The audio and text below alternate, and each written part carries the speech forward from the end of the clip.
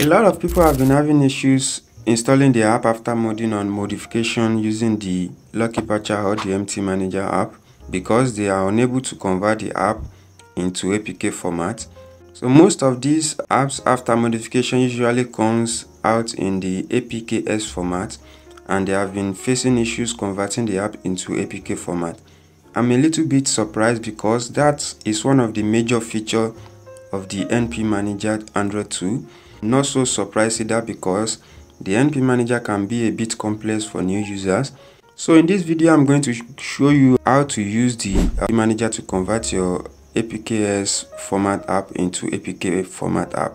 So I'm going to walk you through that one and some other features of the NP Manager Android 2.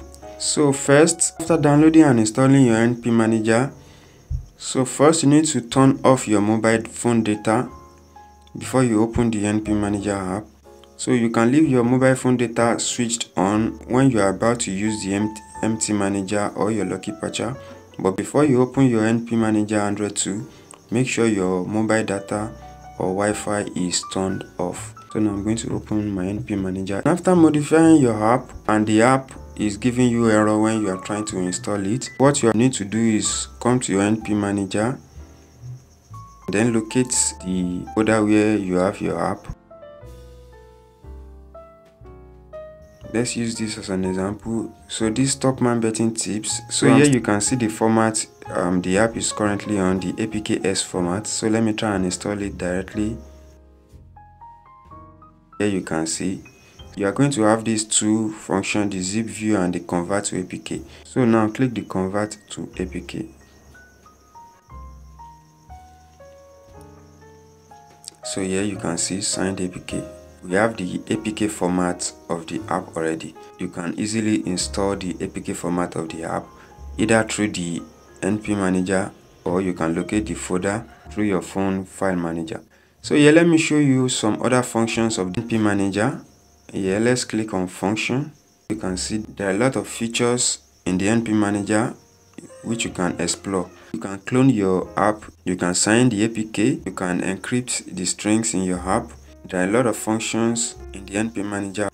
The only problem people are facing is most people make the mistake of leaving their mobile data on while trying to use the NP Manager. So you can also modify your app through the NP Manager classes.exe editor plus, select all and then confirm.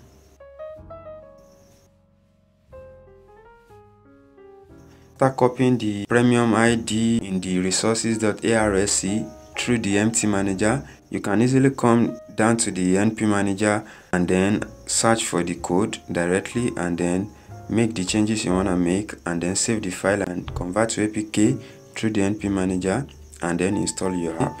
So if you don't have the NP Manager, join the discussion group you just created on Telegram.